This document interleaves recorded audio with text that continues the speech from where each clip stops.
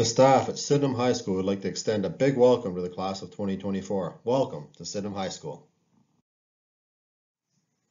The Sydenham High School Golden Eagle would like to show you around. There are three main doors you will probably use when you enter the building. There's a side door close to the bus parking lot, the back doors that go down to the gymnasium or up to the library, or our front door. Hey Eagle, show us around.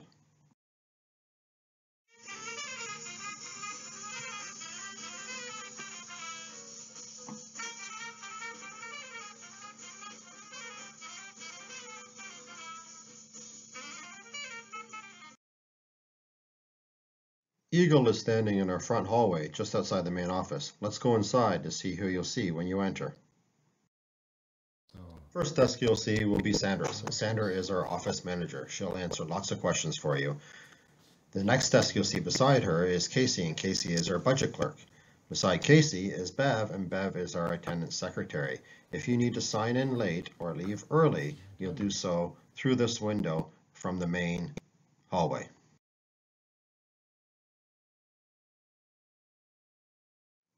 Any tour of the first floor should include a stop at the map. Many events are promoted from this spot as it is a main junction on the first floor. The map looks down the math hallway. Your math class will probably be in one of the rooms along this hallway. You'll also notice the half lockers. Many of the grade 9 students will use these lockers next year.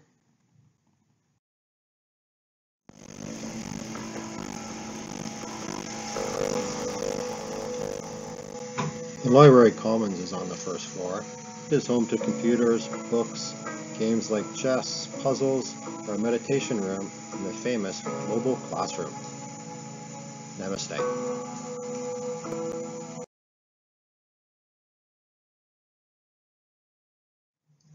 If you choose to, you'll have the opportunity to be as fit as our eagle in using our weight room. The weight room is used for power fit classes during the day, but is also available for personal training at lunch and after school.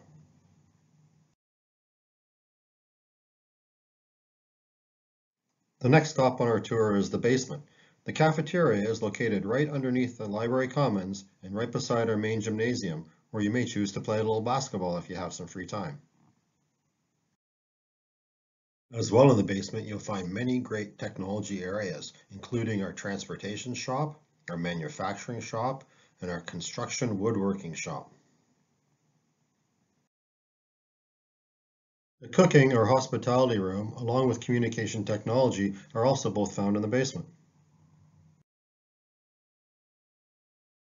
Well, in the basement, you'll find the drama room, which is also our mini theater, and a cardio spin room.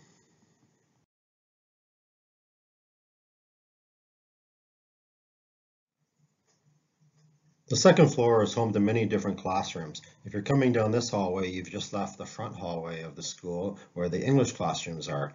And as you walk down this hallway and take a turn down the main hallway of the second floor, you're going by many different classrooms. Take a peek in this window and you can see a science lab. But if you're not looking for a science room, then across the hallway and down just a touch further, you might stumble across your geography classroom, because that will be on this floor as well.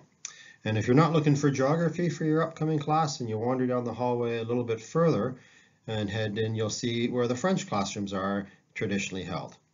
But if you're not looking for French or science or some of those social science classes, then come on back. Watch out for the chairs, because we are already cleaning out classrooms, so the hallway might have some clutter in it. Head back past the science classroom to the main T in this floor and then take a left. And as you take a left, you'll see the elevator down the hallway, and you're on your way to the art and music room. So at the next corner, take a right and we'll meet you there. The music program offers instrumental, guitar, and voice.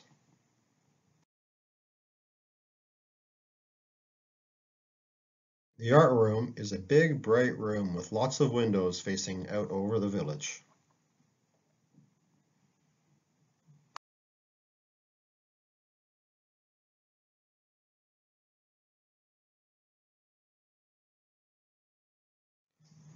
Student Services is on the first floor, not too far from the main office. Let's go inside.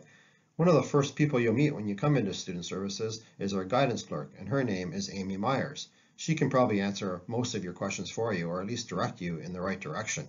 Another person you might want to meet in student services is our adolescent care worker, and her name is Ricky, and her office is in this corner. But follow the eagle around the corner a little bit, because there's one other person you need to know how to find, and her name is Shannon Myers. Shannon is our grade 9 point person and will be a big help for you next year.